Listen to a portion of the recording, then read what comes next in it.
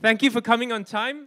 Before we start, we're going to start with a time of worship, so do grab a seat, and I'll hand the time to Sam. Well, good morning, everyone. Shall we stand together?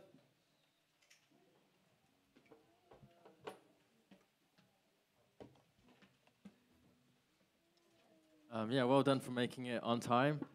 Today's a very special Sunday. We have Josh Sheck with us. It's his first proper week here. So shall we give him a round of applause? He'll be preaching later on, so it's going to be good. It's going to be a good morning. It's good when we have two pastors in really nice shirts. Let's worship together. It's such a joy to be able to gather together as one church and to lift up the name of Jesus. We know that we're here to celebrate what God has done in our lives. So regardless of how we feel, regardless of what has happened this week, should we just come to the presence of God right now and just worship Him? Let's lift our eyes onto the Lord and give Him the praise that He deserves.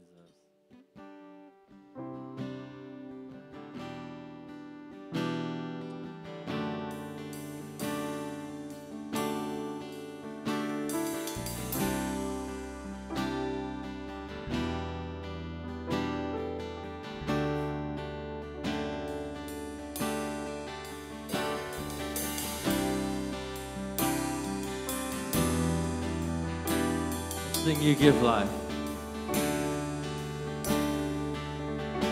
You give life. You are love. You bring light to the darkness. You give hope. You restore every heart that is broken. Great are you, Lord. Let's lift up our voice. It's your breath. It's your breath in our lungs. So we pour out our praise. Pour out our praise. It's your breath in our lungs. So we pour out our praise to you only. Great are you, Lord, how great.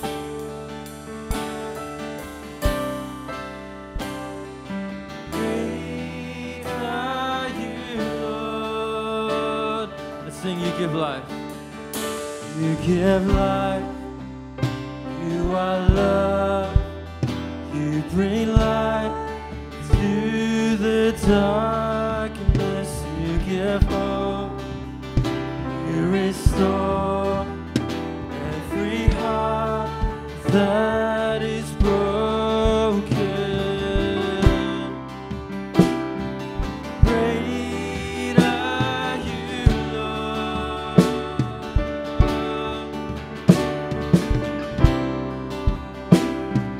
Great are you, Lord.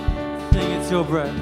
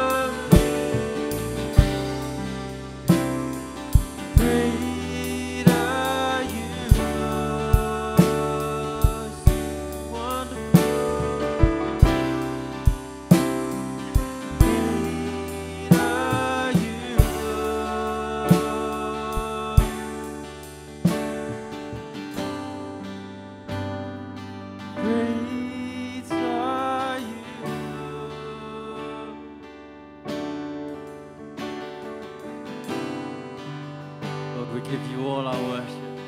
Give you all of our praise. above it all.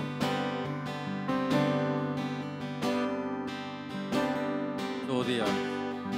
For the earth will shout your praise, our hearts will cry, these bones will sing. Great are you, Lord. We sing all the earth will shout your praise, our hearts will cry, these bones will sing. Great are you, Lord. We sing all the earth. All the earth will shout your praise. Our hearts will cry. These bones will sing. Great are you, Lord. It's your breath in our lungs, so we pour out our praise, pour out our praise. It's your breath in our lungs, so we pour out our praise. Lonely, it's your breath in our lungs, so we pour out our praise, pour out our praise. It's your breath in our lungs, so we pour out our praise.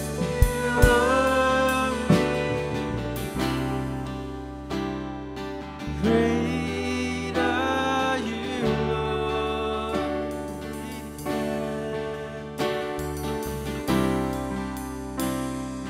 Great are you, Lord, so worthy of our praise.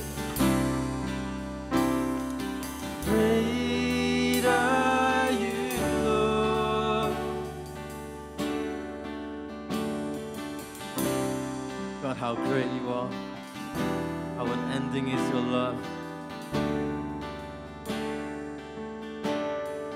How unchanging is your grace.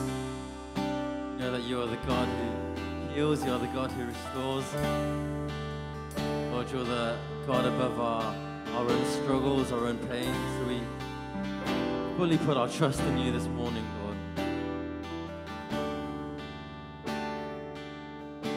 You know that even though our life goes up and down, Lord, your grace never changes. Your love is constant.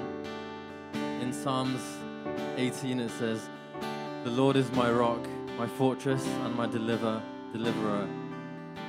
My God is my rock, in whom I take refuge, my shield and the horn of my salvation, my stronghold." Lord, we thank you that you are our rock and our refuge, that we can put our trust in you. So as we continue to worship, Lord, we just put our full faith in you this morning. We declare that you are Lord above it all.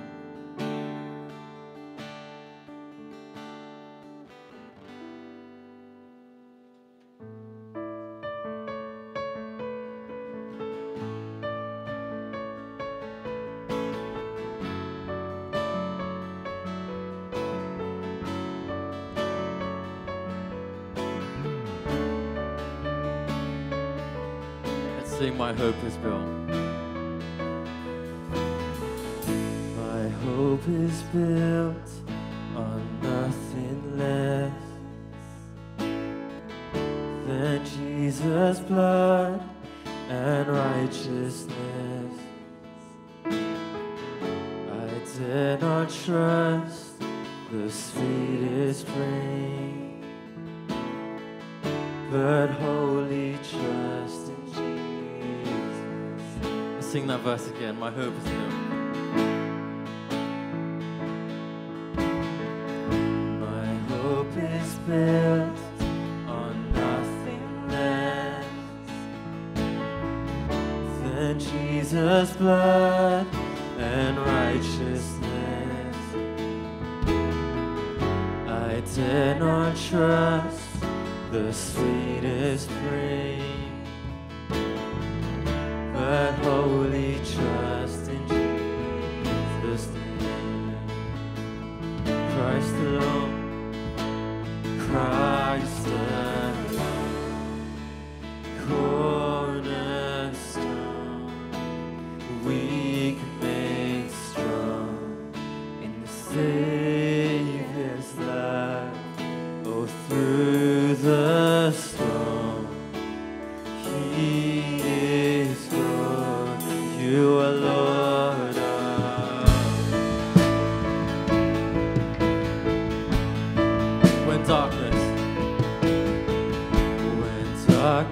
seems to hide his face. I rest on his unchanging grace. In every high and stormy gale, my anchor holds within.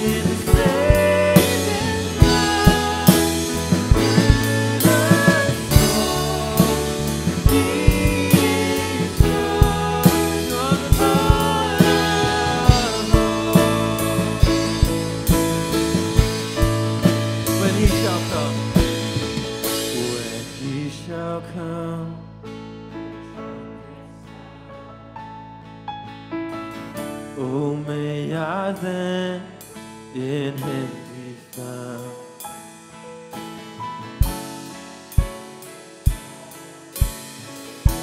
Little thought, helpless stand before the throne. Christ alone, cornerstone, weak made strong in the Savior's blood. Through the storm, He is good, Lord of all. Christ alone, cornerstone, weak made strong in the Savior's blood. Through the storm, He is good, Lord of all. Sing through the storm. Through the storm, He is good, Lord of all. Through the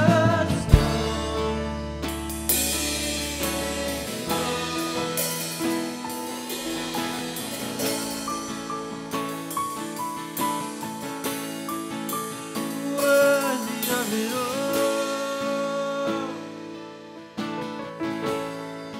You're worthy of it all.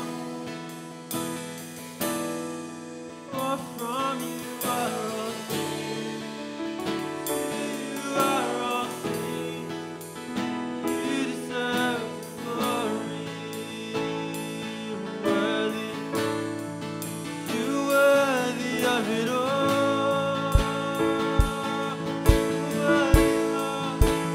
Worthy of it all.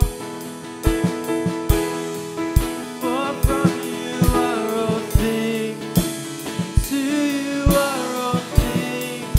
Oh, you deserve the glory. Sing one last time, you're worthy. You're worthy of it all.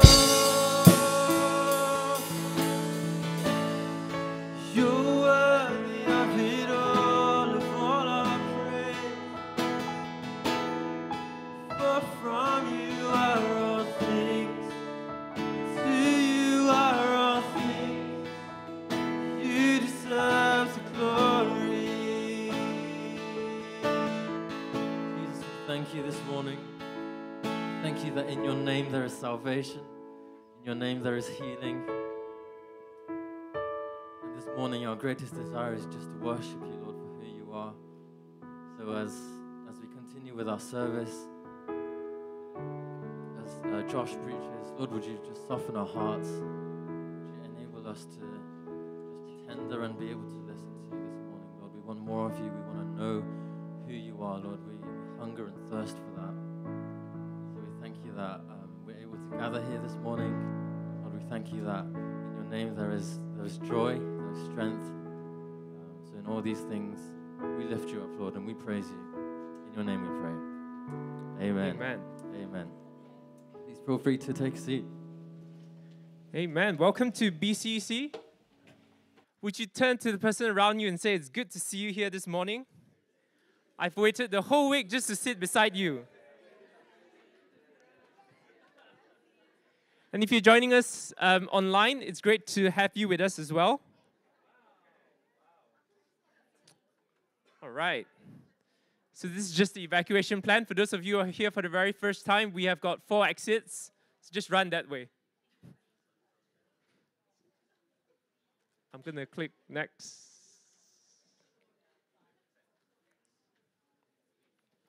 Right, there will be no Explorer videos today, but Explorers, you're free to go upstairs now. We've got a party planned for you. Ooh. But if you are here for the very first time, we've got 3 different classes that seek to minister to your children from as young as 3 years old to 11 years old. So if you've got children between this age, do send them to our Explorers. All right. There you go. So we've got little to all the way to Grand Explorers, 3 years old to 11 years old. So if you've got kids that age, do send them to our Explorers groups. As the children make their way to their party upstairs, we've got some news and notices that I would like to bring you through. So here's what's coming up next in our church for the month of July and August. We've got some really interesting speakers, all the way from Joshak to my dentist, Jason Ho. So do save the dates and bring a friend. All right, so this is just a reminder. We're taking a break next week. So that is the 23rd of July and the 6th and the 13th of... Just the evening service, yes. Yes. The morning service will continue as usual. No interruption there. All right. Next week, because we're taking a break for the evening service, we're having a special Oikos service as well to celebrate the end of the Explorer year. So do join us. And right after the morning service, we're going to have a church picnic. And that will be at Park Central Sunset Park. So bring your own snacks and drinks and join us in the picnic. We'll leave from the church together. So do remember to join us. All right, so and if you're wondering how different is the evening service, well, this is your chance to find out. Once a month, we have this Encounter PM where we have some prayer and praise. And this time, we'll have some sharing as well from the people who have attended Fat Camp. So do save the date and come and join us for one of the evening service. Now, we've announced this back in May. If you sign your kids up for the Vacation Bible School, so if you sign up and paid, do remember that it is happening from the 31st of July to the 4th of August. So if you submitted your registration and made payment as well, if you've got any questions, do reach out to Mei Chan via email address. Email address. And if you are interested in joining our team, we're always looking for people to join us. So do speak to one of us and we can get you sorted. This is something that we've introduced last week. So if you're not here last week, we have got community. We've got a WhatsApp community set up. So if you would like more information, I'm not going to go through all the slides, but here is the QR code that you can scan and join us that way. If you've got any questions regarding this, you can always just come speak to myself or Bert after the service. Right, we've come to the time of giving. Before I ask the ushers to come forward, I would just like to pray for the offering. The offering time is a time for us as Christians to worship God and give back through our giving. So if you would like to just close your eyes and bow your heads as I pray for the offering. Father God, we just want to thank you for today. And we just want to thank you that it is you, God, who first gave your one and only begotten Son, Jesus Christ. And so it is in our new nature to give. And as we give this day, we pray that you will just remind us, God, that we are owners of nothing, but mere stewards of yours placed on this earth. So as we give this day, we pray that you will bless the leaders of BCEC to use these funds wisely for the furtherance and expansion of your kingdom. We thank you, God. We thank you for all the gifts, talents, and abilities that you place in this church. In Jesus' name we pray. Amen. Amen. So I'd like to invite the ushers to come up with the giving bags. So you can give physically through the giving bags, or you can scan the QR code that will bring you to our website, where you'll be able to get the church details, our bank details, or you could set up a direct debit. And if you're a UK taxpayer, do remember to sign up for the tax reliefs. Tax reliefs? Yeah. Gift aid. Right, before I hand the time back to Josh, who's going to come up, I'm going to invite someone that needs no introduction, Christabel, to pray for the NHS. Over to you, Christabel. I'm just going to pray for the NHS. Okay. Heavenly Father, just thank you so much for our national health care system that we have here. But God, it's also one that's struggling and with longer waking times and unsafe staffing. God, I just pray that you would make a way as we continue to care for patients and their families. God, we pray especially for the current strikes that are happening right now and also the upcoming consultant strikes as well. Pray for patient safety, but pray that they will also bring about some good talks between the health sectors and those in charge to be able to bring about a good way to move forwards as staff want to care for their patients well, but also struggle with lack of staff and lack of just facilities and things like that. So God, I just pray that you would bring about change, but we do thank you for the healthcare system that we have here, and that is just a real joy to be able to care for those when they are sick and when they're unwell, but pray that you'd be able to help us to do that in a way that is safe and that you would just provide a way. In your name I pray. Amen.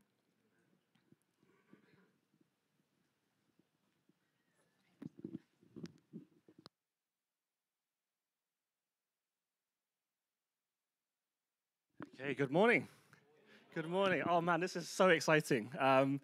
I'm so happy to be here and so happy that I get to call today like my first day, not in office, in the office, I guess. This is now like my office. So welcome to my office and my workplace. But no, I'm so happy, so happy. Like it's been, I think, 3 months since I was last here, something around that kind of time. And the last time I was up here was my interview by all of you. And since then, you have very, very generously accepted me into this community. And so for me to be able to stand here today and be able to give, I guess, my inaugural preach, I guess, in that sense, is just for me a sign of God's grace in my life. And I hope that over the next weeks, months, hopefully years as well, that I'll get to really meet all of you and get to know all of you as well. I'm really looking forward to really settling into this community. There's a lot of you. I've never actually been a church pastor before. All of my preaching has been itinerant. All of my work has been like at a much wider scale rather than just located in one city. So this is a very, very new environment, a very new context, very new mode of work and ministry for me as well. So please teach me as well. I've got so much to learn from all of you, from your existing leaders who are doing a fantastic job. Otherwise, you wouldn't be here, I presume, as well. And I hope to be able to carry on that tradition with God's grace as well. So please do come find me and come talk to me as you have coffees and teas afterwards as well. Give me time as well. There's a lot of people to know, and I am terrible with names, so forgive me now. I'll just ask for forgiveness now. If I can't remember names, forgive me. But I do hope that as we get to know each other, that's going to change. Having said that's really fitting for our sermon today. I get to say that now, not you are starting a new series. We are starting a new series for the next, I think, 7 to 8 weeks or thereabouts. And we're calling it the Blessing Series. And it's this idea of, as we look at this year-long theme of a new heart, as we look at what is God's heart for us and for the world, what is the way that we see God change people's hearts through the Bible as well. As God is changing our hearts, how does that change the way that we live? In particular, how does that change the way that we bless others around us in the world, our families, our workplaces, and so on? And so for the next 7-8 weeks, we'll be looking at these various different ways that we can become a blessing into other people's lives. As God changes our hearts, as we start to cultivate that Christ-like character, that Christ-like grace inside of our hearts, how does that actually come out in context, in the reality of the relationships that we have with one another? And we're starting with this one today, the blessing of hospitality. You guys have given me an incredible welcome. You've been incredibly hospitable as I've come here. So I hope to be able to reflect some of those thoughts back to us as we consider this series of blessing within one another. Before I get into that, though, can I pray for us once more? Let's pray. Father God, we thank you for your generosity in our lives. We thank you for your grace in our lives and in our community. We thank you for everything that you've done for us, everything you are doing for us, and everything that you will do for us, Lord God. We thank you for your welcome of us into your household, into your family. And we pray that you help our hearts to be shaped towards then extending that love and generosity out to others as well. Help us to glean some wisdom and to take some encouragement and conviction from Scripture this morning. We pray in Jesus' name. Amen. Okay.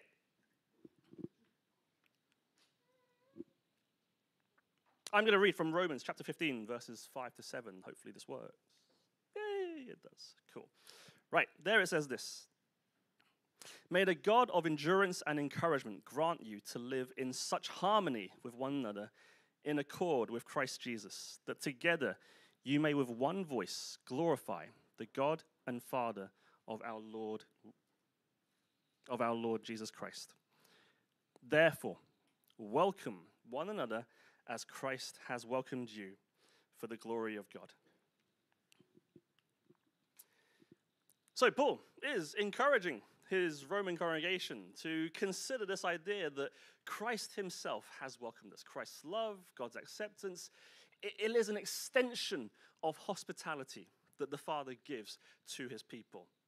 And as Christ has welcomed you, therefore, go and welcome others. Often when we talk about hospitality, it feels like we're the ones taking initiative. But what Paul is telling us right off the bat here is that no, you have been welcomed already. You are part of the household. You now have the resources, the skills, the context, the ability, the heart to now extend that welcome to others for the glory of God. And we've got to start with that. We've got to consider this idea that blessing, whether that's through hospitality or through anything, any other resource of heart or finances or whatever it is, of time, emotion, those things come out of a response, not coming out of an initiative.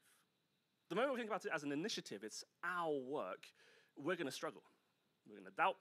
We're going to be afraid. We're going to find it difficult to extend that grace and goodness. But if we remember, like the way Paul reminds us, that actually, no, this is a response out of God's initiative, that suddenly makes things much, much easier.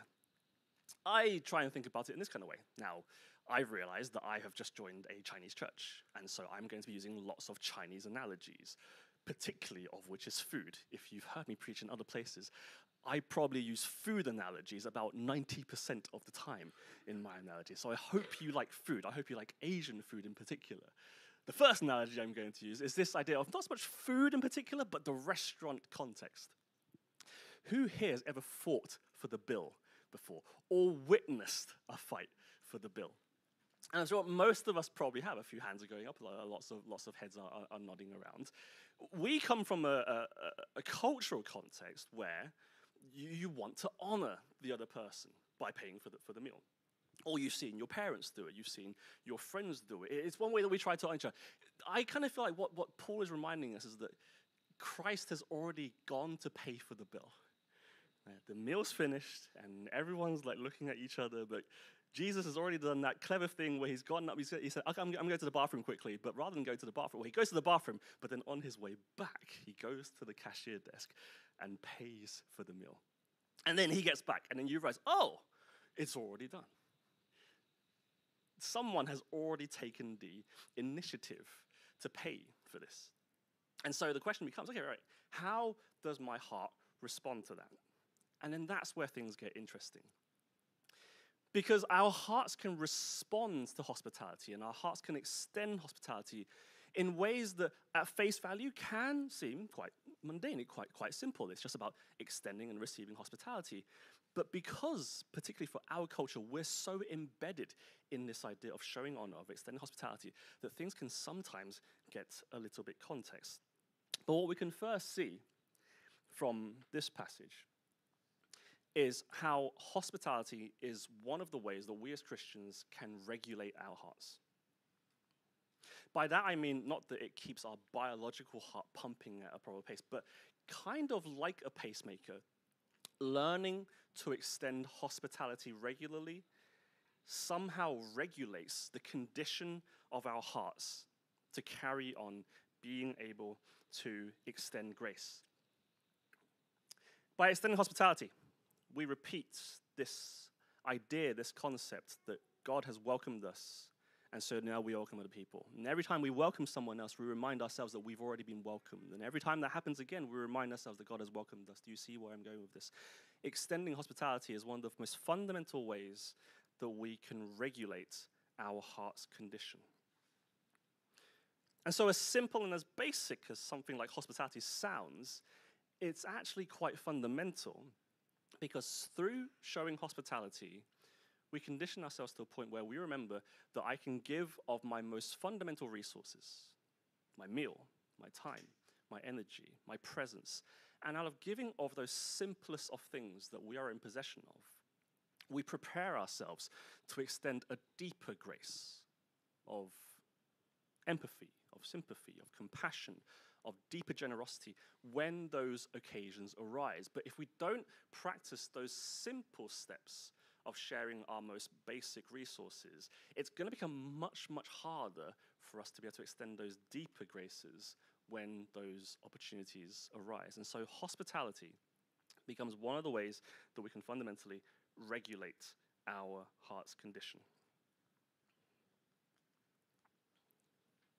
But like I said, there is a difference, though, between hospitality that is born and shown and extended out of a grace, out of a gift, and hospitality that might have a different kind of edge to it. The kind of hospitality that says, oh, let me serve you, in the hope that I might get something back out of it later on. And this is where things can get quite complex. I want to start right back and say that Christ-like hospitality is grace that is given freely.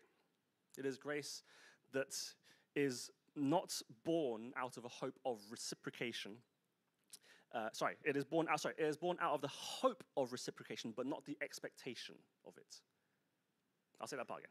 Christ-like hospitality is born out of a hope of reciprocation, but not the expectation of it. Whilst cultural hospitality is given as a measured cost and expects a return in kind at some point in the future. And we start to see there's a nuance there. There is a difference in where the heart's condition is as we show hospitality. So particularly for us this morning, as we're looking at this idea of showing hospitality, of blessing other people with hospitality, what else does the Bible have to say about it? Well, it turns out that there are only 4 times in the New Testament when this word, hospitality, is actually used in the New Testament. I'm going to just draw 3 points from those 4 occasions that I think help us to understand what does Christ-like hospitality look like in particular against this idea of cultural hospitality. The first point. I'm going to take it from Romans chapter 12 and 1 Peter chapter 4. They are on the screen if you want to follow through. Let me read those for us first.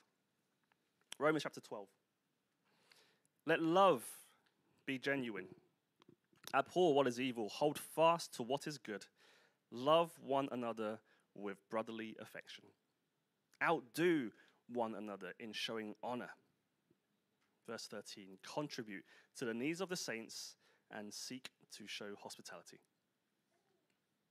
And then 1 Peter chapter 4, verses 8 to 9. Above all, keep loving one another earnestly, since love covers a multitude of sins. Show hospitality to one another without grumbling. Interesting, isn't it? That 2 out of these 4 occasions where we see the word hospitality, it is directly linked to this other word, love, in here. Hospitality has to be born out of love. It is not born out of a desire to invest or out of a desire to see a return and expectation. Let love be genuine. Keep loving one another, and one of the immediate ways that how we see that happens is by showing hospitality. It even clarifies what that looks like as well. Outdo one another in showing honor. Now, is that kind of like the paying for the bill, kind of outdoing each other, like challenging each other to be able to show more honor? There's a part of that, I think. There's a part of it where, as we want to bless other people, we desire to out-bless them. And that's a good thing. It is good that our hearts, our corporate economy, our corporate society, our life as a family operates in this mode where we are constantly looking for ways to serve and honor each other, to see the other person as greater than us, and to serve them out of that position, out of that awareness, out of that conviction. Outdoing each other in honor for each other, out of love for them, can be done through hospitality. 1 Peter qualifies it even more. Show hospitality to one another without grumbling. Because it's also possible to serve one another in ways that are done through gritted teeth as well. Fine, I'll pay for the bill. Even though I paid for the bill last time, I'll pay for it again. But Paul warns us against that kind of hospitality. He's showing us that this stuff happens. It is entirely possible for us to serve in a way that is not born out of love, but is born out of a heart that is holding on to something, that is not willing to give freely, that desires something in return. But Paul says that true loving hospitality, true loving gracious service is done without a heart that grumbles. About 7-8 years ago, the charity that I was with, we all went on this big staff trip out to Turkey. It was basically a Holy Land trip. So we visited the 7 churches in Turkey, like the existing ruins and the sites of those places. And it was like a typical like Chinese tour bus kind of routine. And it was like 60 of us all on a bus driving from Smyrna off to Tiratar or whatever, all these different other places. And like halfway through this trip, our tour guide helped us stop off at this place that was selling Turkish carpets. And if you know anything about Turkish carpets, they're actually incredibly detailed. They are very, very well done, very, very soft, and very, very expensive. So we were dropped off at this Turkish carpet. Oh man, that's a mouthful. Turkish carpet place. Halfway through our trip, in between these 2 different churches. Well, okay, right. What are we doing here? We were dropped off. Like we were then very, very warmly ushered into this large room, and we were sat on this circle of chairs all around the wall. And in front of us was this massive selection of large, fine Turkish rugs and carpets. We were then served these wonderful Turkish teas as complimentary. We were then invited to take our shoes off to walk around on these carpets and to get a feel for how comfortable they were. I don't know if we were the first busload of people to walk around on those carpets, but it certainly felt very nice as we were walking around. And so please tell us which ones you want.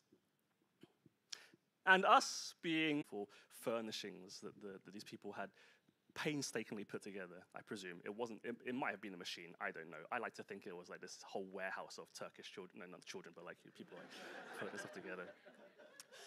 And then we left, and we had just not returned that hospitality. So there was a part of me that's been like, oh, is this good? Like, shouldn't we have done something and left something? But then when I thought back to, no, we were led into this. Like, we were dropped off. We were given all these things. What was their hope out of that interaction? Were they hoping to get 30 plus sales of these really, really nice carpets in the end? Now, I won't try to get into their heads too deeply about what was going on with those people. But you can see how in some circumstances, hospitality can be used in such a way where you're using it to invest and expect a return, rather than using it as simply as a way of giving to someone else for their blessing. But Scripture tells us, let love be genuine. Don't do it through grumbling. Allow your hearts to show hospitality to one another that honors the other person, doesn't try to exploit them in any kind of way. Oh, I forgot. That wasn't it, but that now brings you into what the visual context might have looked like. Okay. Christ-like hospitality is genuine. Cultural hospitality expects something, demands something in return. Christ-like hospitality is genuine in its loving expression. Secondly, 1 Timothy chapter 5, verses 9 through 10. Let a widow be enrolled for the church to then pay for their support. So the church would provide the food, the church would care for their welfare, and they would have had these registers of people, especially widows, and not in terms of their not just in terms of their character, but especially in terms of their consistency. For a widow to reach that age and to have the kind of reputation where she has consistently shown hospitality, consistently looked after the needs of the poor and the afflicted in the community, and consistently been able to raise a family that has contributed to society and to the church community as well, tells me that when Paul specifically mentions this word hospitality here, what we're seeing, what this image that we're given, is someone that is persistent in their hospitality. Not someone that just extends generosity and welcome once to you and then that's it, I've done my job, you go somewhere else now. This is someone that over a long, long time, repeatedly, consistently, without failure, is willing to welcome people into her home. See, food. Told you, it's coming up. Have you had lunch yet? Probably not. Have breakfast. My mum's really, really good. My parents are really, really good at this. I grew up in a takeaway family. So I had a typical kind of upbringing where the takeaway was downstairs and we lived upstairs. It meant that our kitchen was an entire floor of our house. But it was fantastic. It meant that my parents, my dad is a fantastic cook. He taught most of the takeaway owners in Portsmouth how to cook the food as well. And in terms of hospitality, my mum is fantastic at this. Ever since I was a kid, I just remember people being invited back to our house every weekend. I grew up in a Christian household, and so every Sunday after church, most Sundays, someone would end up being invited over. And it tended to be like the students that were studying in Portsmouth, where I grew up. Like these young people who were studying hard, who didn't have their own families or didn't have their own resources to be able to enjoy stuff like this at home. My parents would be very generous in extending a welcome to them. Even to this day, I still hear reports of how when people went to Portsmouth to study or to work, they always report back to me just how loving and kind my parents were. And it's that kind of testimony. It's that idea where hospitality, you only realize it when it's persistent, when it's consistent. You can go have a meal at someone's house one time, and you might remember that one time, but it doesn't necessarily create a perception, an image that this person is full of grace and generosity. It requires that persistence, that consistence of extension of welcome in order to create this sense of Christ-like hospitality, not just cultural hospitality.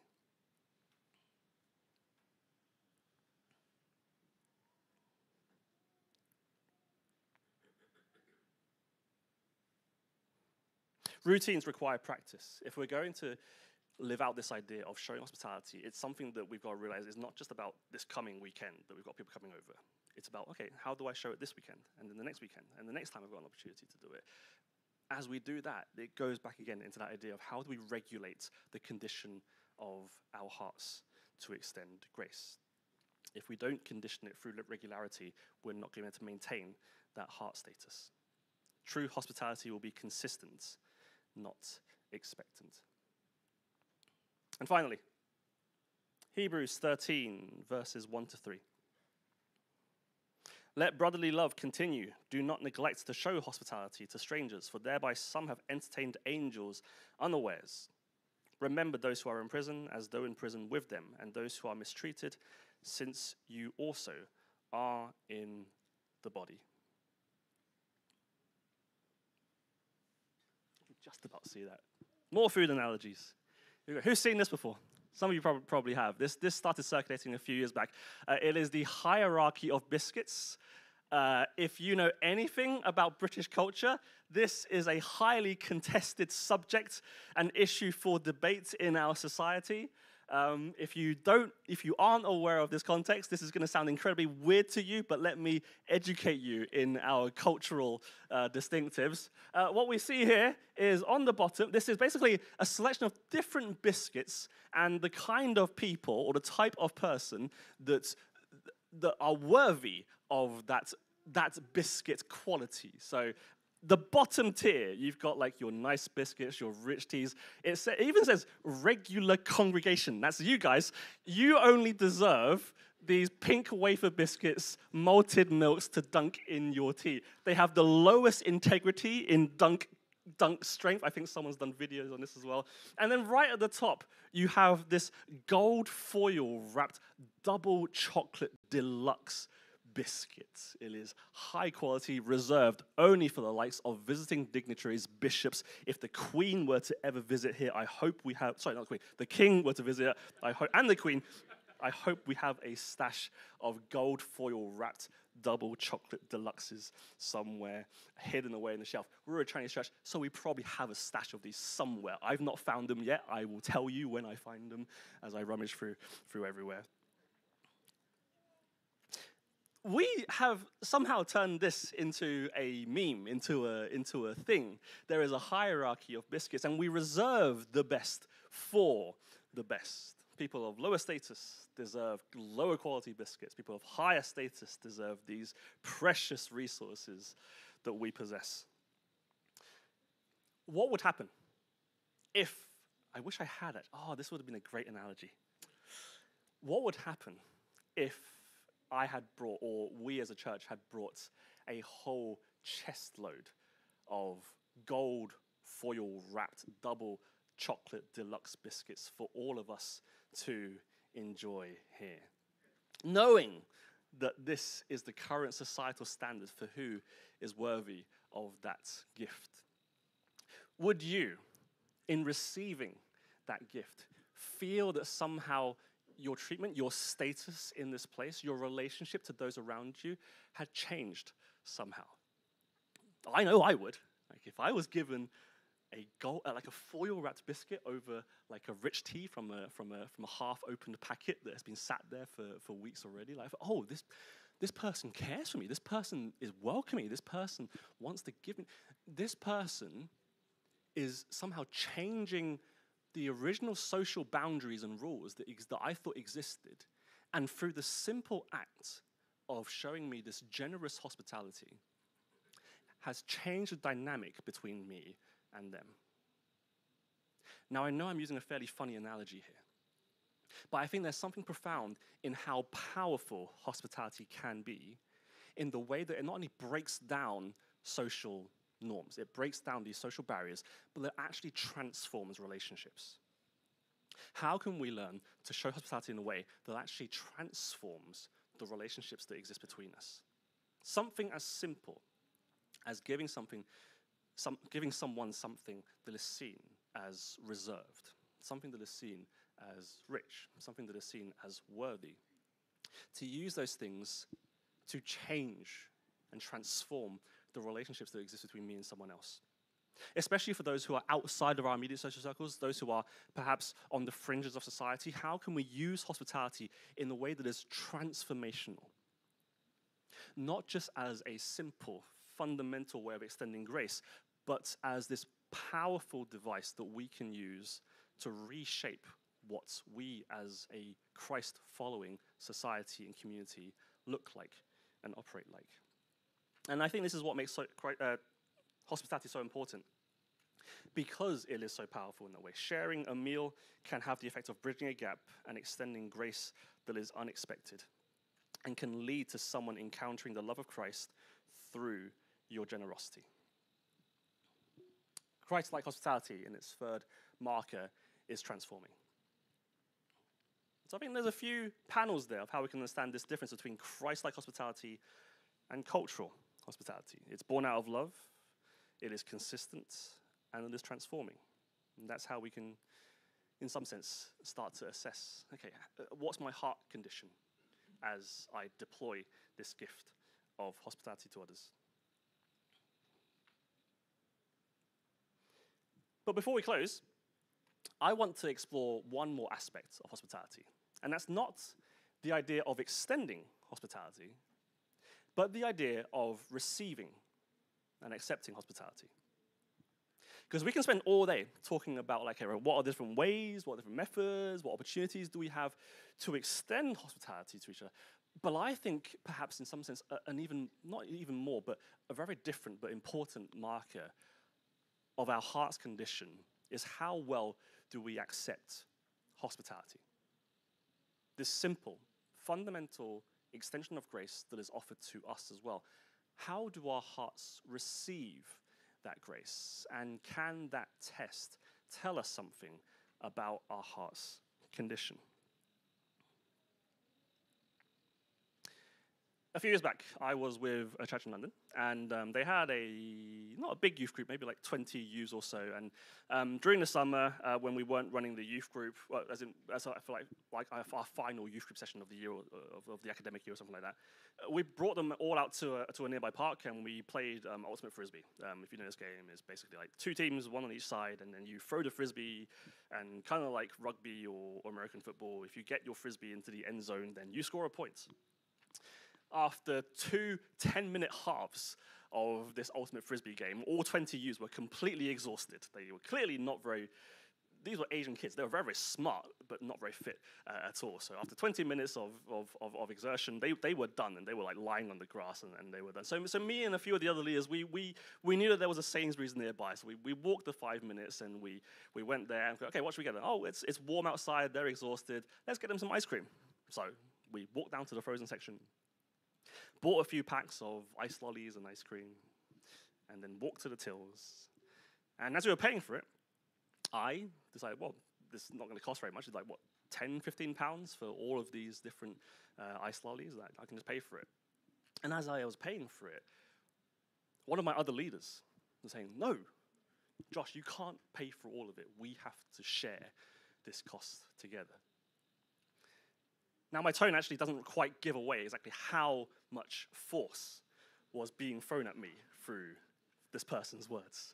They were borderline angry that I was about to pay for all of it and wasn't asking for anything back from the other leaders. They were adamant that they needed to somehow contribute to this gift that we were giving to the youths. To the point where actually on our way walking back, it got quite awkward. Like, people didn't know what to say.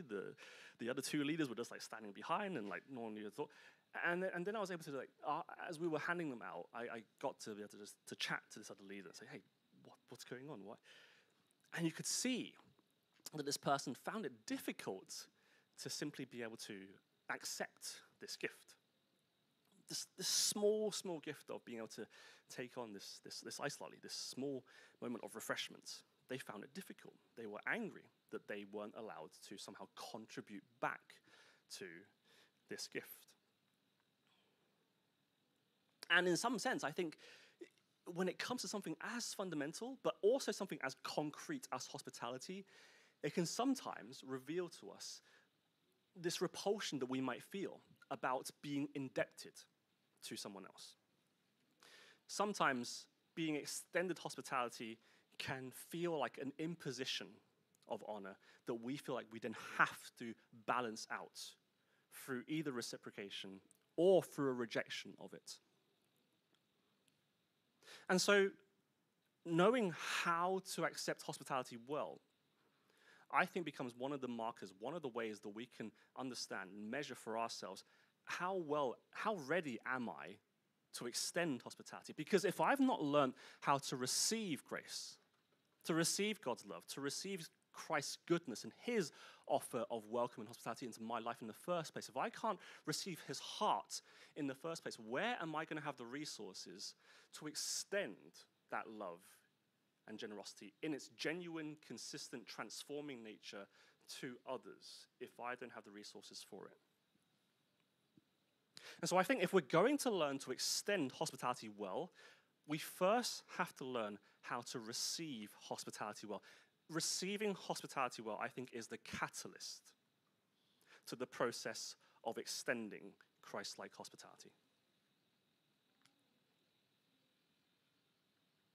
And it has to be done out of heart that then is grateful for that reception, for having received that grace. Do you remember that passage right at the beginning?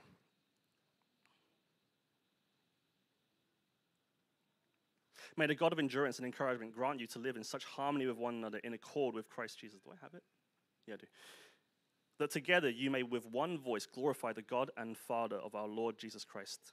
Therefore, welcome one another as Christ has welcomed you for the glory of God.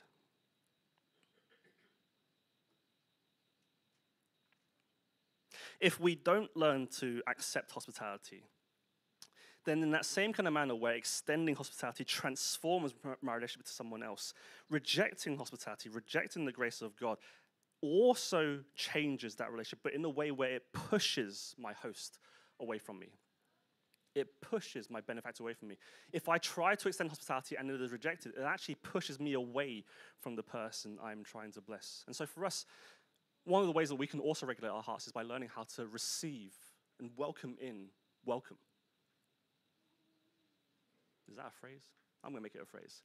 How do we learn to welcome in ways that allow our hearts to learn to be okay, and not just learn to be okay, but to find gratitude and joy out of receiving hospitality, so that out of that place of being full, we then have the resources to be able to give generously. Only a heart that has already accepted grace and generosity can have the fullness to show grace and generosity to others. If showing hospitality is an act of extending grace, then learning to accept hospitality with gratitude is the catalyst to that act. So I think there's a few thoughts there for us. There is these different ways that we can measure the nature, the content of our hospitality. Is it being born out of a desire to bless, or is it being born out of a desire to receive, at someone's point in the future? Is our hospitality genuine? Is it consistent? And is it transforming? And if that sounds difficult, maybe our first practice, your first practice, isn't to find the next opportunity to extend it, but to firstly learn how to receive it. As opportunities arrive, as invitations are given to you to share a meal, to share someone's home, to share time with someone else, can you use that moment not to learn how to give, but to learn how to receive well? And then out of that, to then be able to give to others. So as you learn to love the Lord with all of your heart, may you first realize how much he already loves you. And may you then, out of that abundance, allow Christ's love to change the relationships around you through your welcome of others. Let's pray.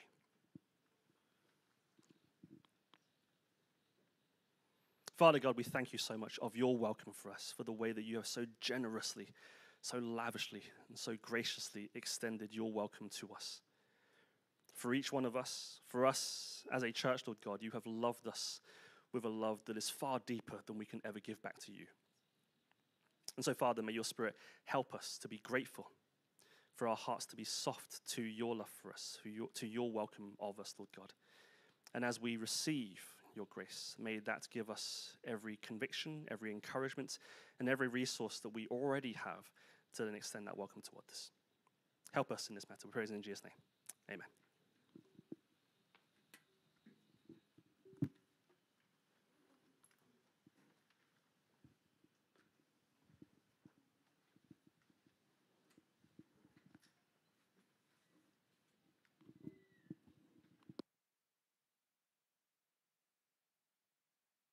response. So we're going to come to a time of response. So shall we stand together and we'll enter into a time of worship.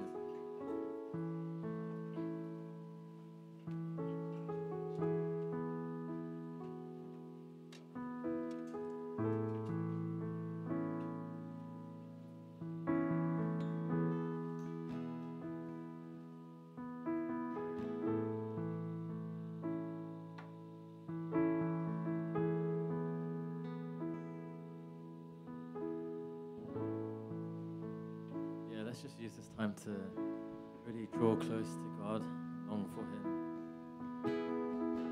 Whether we're in a position to receive hospitality from Jesus, or to just long for Him to show us how to more freely. Let's just spend some time with God and let's just long for Him.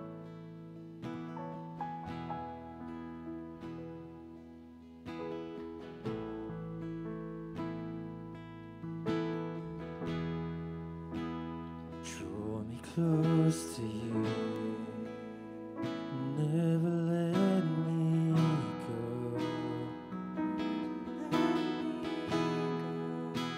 I lay it all down again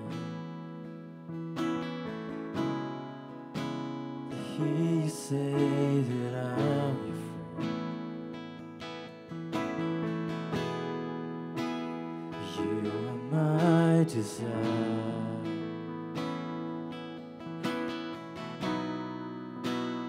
No one else will do.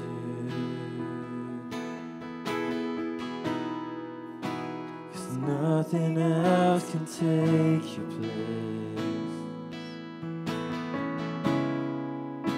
To feel the warmth of your embrace.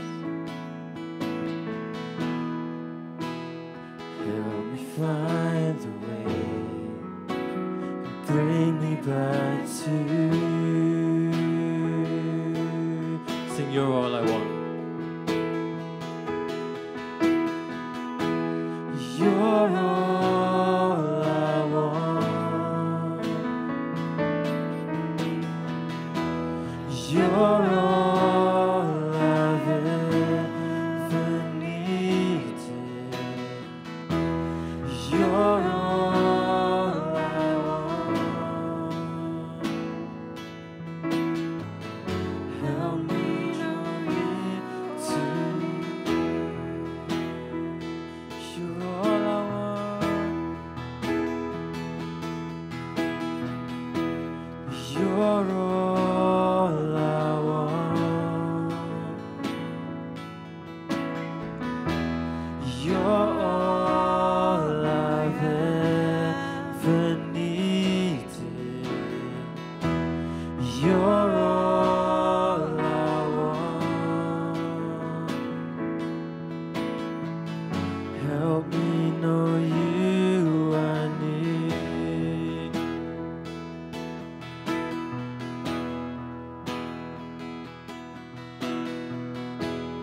You're all I want.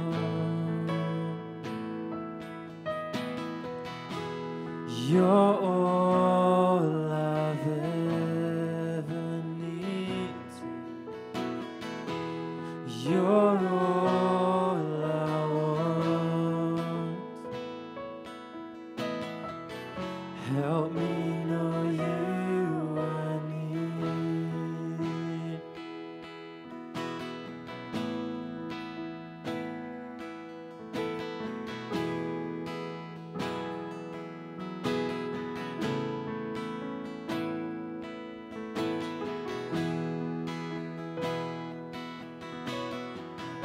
Gift of grace. What gift of grace is Jesus my Redeemer? There is no more for heaven now to give. He is my joy, my righteousness and freedom, my steadfast love, my deep and boundless faith. To this I hold. To this I hold, my hope is only Jesus. For my life is wholly bound to His. Oh, how strange and divine, I can sing, all is mine, yet not I, but through Christ in me.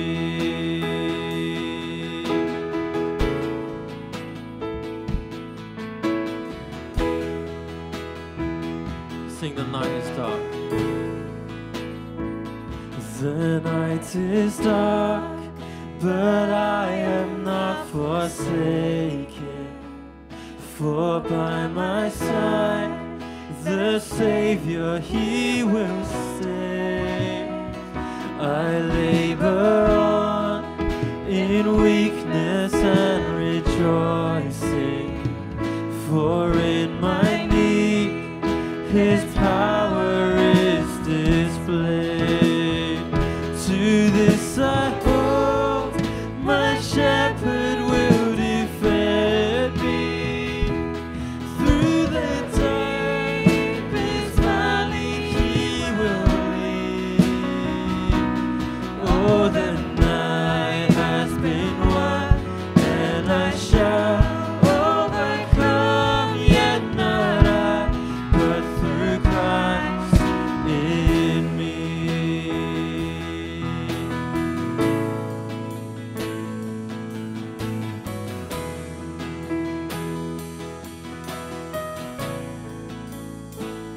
No fates I dread, I know I am forgiven. The future sure, the price it has been paid. For Jesus bled and suffered for my pardon, and He was raised to overthrow the grave. To this I hold, my sin has been defeated. Jesus now and ever is my plea. Oh, the chains are released, I can sing, I am free, and not I, but through Christ in me.